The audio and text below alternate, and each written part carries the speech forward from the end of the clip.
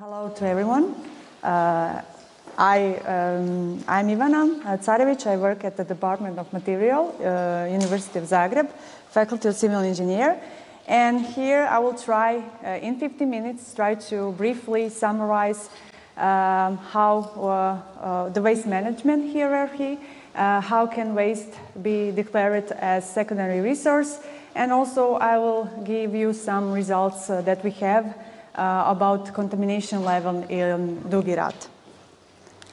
So I will start. We all agree that the worst case scenario that we can do for our waste is just put it in the nature without any control. So I assume that you all agree that is the worst case scenario for our and for the nature. But still, unfortunately, we have some pictures like this.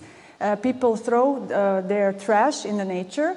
These are pictures from my neighborhood that I took during my walking, during my cycle.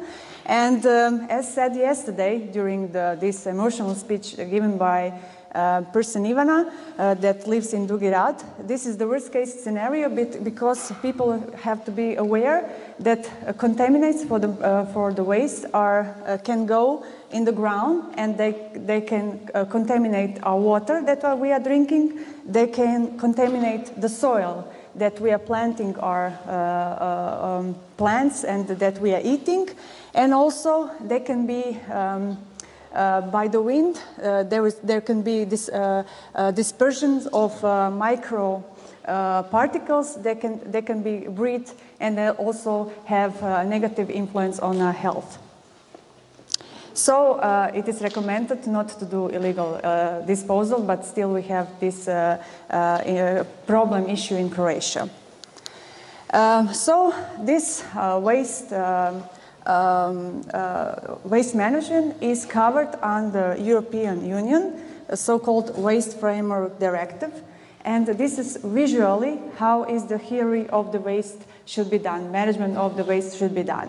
First, this is like a rotated pyramid, and what is on the top, it is most wanted to do with the waste, and in the bottom, you can see that unleast wanted waste management is disposal. What does it mean, prevention? That means during our project design, during the project design of our houses, during the project design of the product, we have to have in mind that we can not only that we have only production of the product, but during the production of the product, the generation of waste can occur, and we have to think what to do with this waste. Usually, since I work at the Department of Material, during this stage, nobody thinks when they build a house or facility or something, factory, and this can be very big financial burden during production. And usually this factory comes to us and asks us what to do with the waste. Okay, I don't know what happened.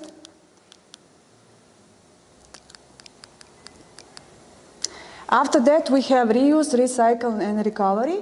Also, this waste from Framework Directive gives you target for some waste streams that we, as a member state, are obligated to achieve.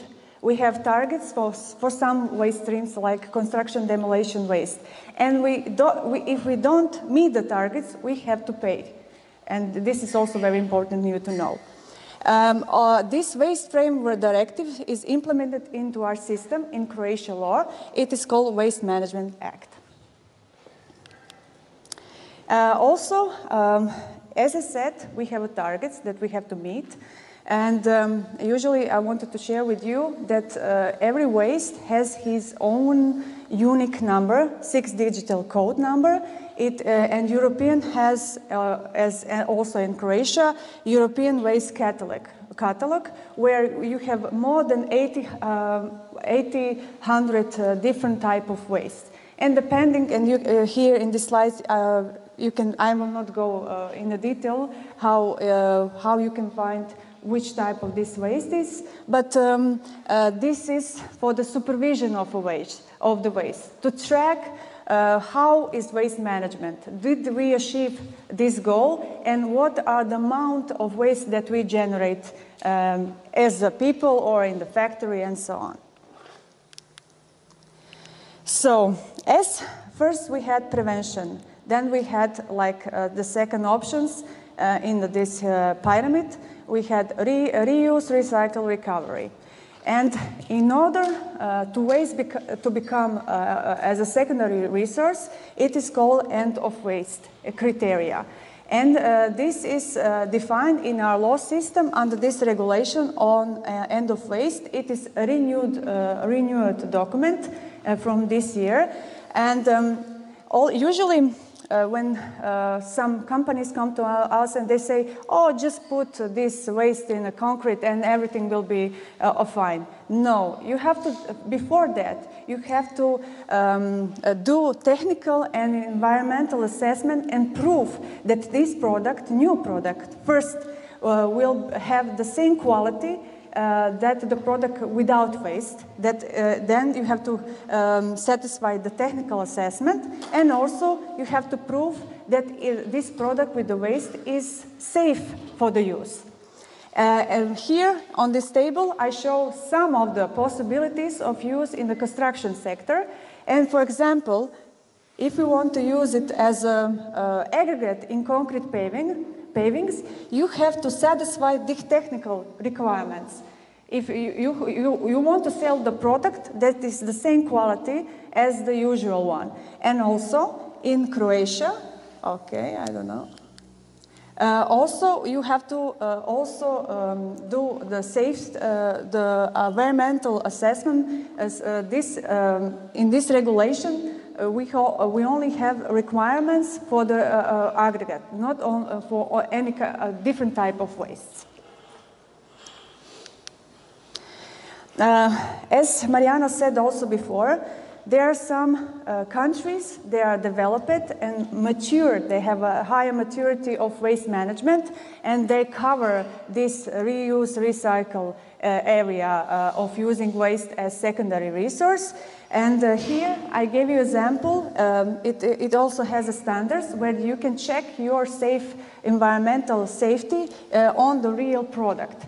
There, by applying this test, for example, you can get a curve, and you can also predict how this product will behave after 100 years. And there you can also say, okay, I can use this product for the example or not, for using in construction of a tank for water supply system, for example. And for example, Netherlands has a very good regulation on this. They also have criteria for this kind of testing. And they are very, I know before this soil quality regulation, they had building quality regulation, and this soil quality regulation is even stricter than that regulation before. Okay, as said, not all waste can be used as secondary resource. First, you have to prove that it can be used. If not, it should be landfilled. And this is under European, we have a law, landfill directive, and I highlighted some of the things, some of the acts from this landfill directive.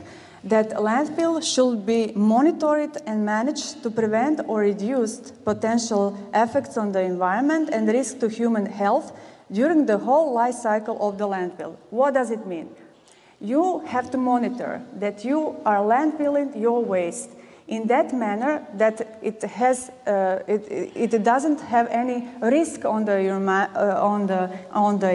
environment, not only during working of that landfill, but also after the closing.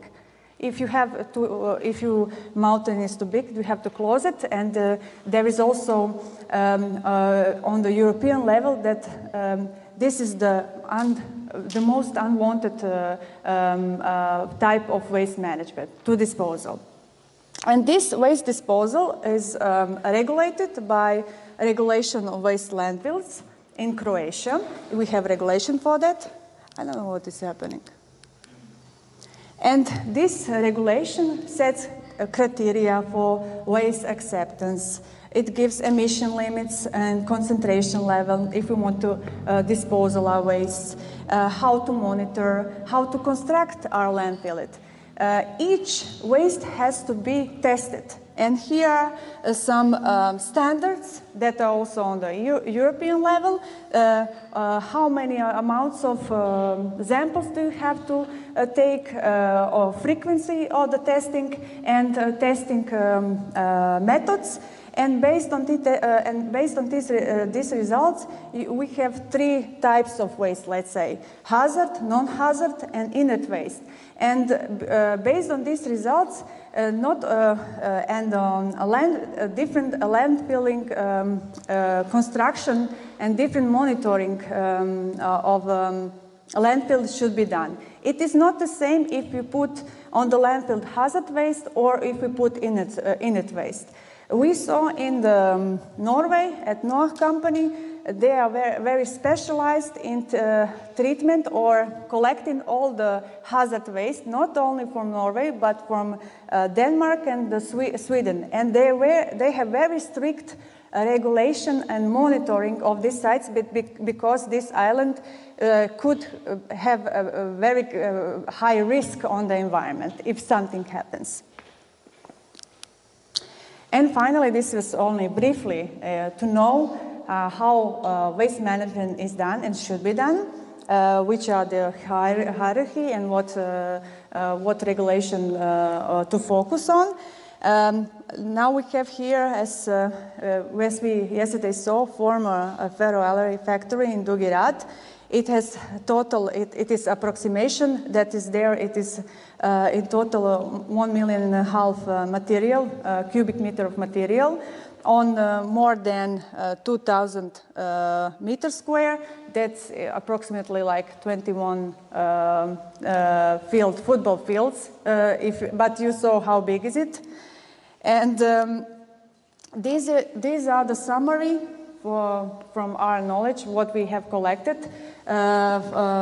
what testing has been done so far, and a number of samples. We saw number of samples and testing from Norway experience, and this is what we have so far in Croatia. And you can see there are different testing parameters that were tested: reactivity, heavy metals, and I will also show you the new tests that were done 1 year ago. There were only 5 locations and 5 sub-samples at each location, and these are results. Based only on these results and from visual inspection that we had yesterday, we can see that these samples are that the area is very heterogeneous. And from our suggestion that there is a small number of samples, and they are also not only heterogeneous visually, but also you could see yesterday a different fraction material. So different fraction means, it doesn't mean that if you have one type like material slag, it doesn't mean that it will behave the similar, the bigger fraction or the smaller one, or like we have a dust. And I think this is it that I wanted to say. And also, as before, presented before, I wanted to highlight it that we got Norway recommendation that they follow for the remediation of contamination level, and this is also available on our website. It is translated. What I forgot to say. When you can compare these results on the way how you are going to use this waste. You cannot, if you want to use it, is what I wanted to say. If you want to use it in agriculture, then you have to compare these results with requirements for use in agriculture. If you want to use it in, as a waste, but we have this way, a proposal from Norway region, but then since we have we don't have any regulation for that. And the main conclusion from this presentation would be to ensure that waste is used as a valuable secondary resource, we have to do technical and health testing to prove that they satisfy the requirements if we want to use it. If the waste cannot be used as secondary resource, you can also have good cooperation with the science. Then we can also with the different testing, we can tell you does this material needs another treatment or what to do with this kind of waste. Or finally, if we don't know what to do and it is very contaminated, it can be landfilled, but this has to be in accordance with the regulation. This is crucial for protecting the environment, public health, and surrounding community. So this is it.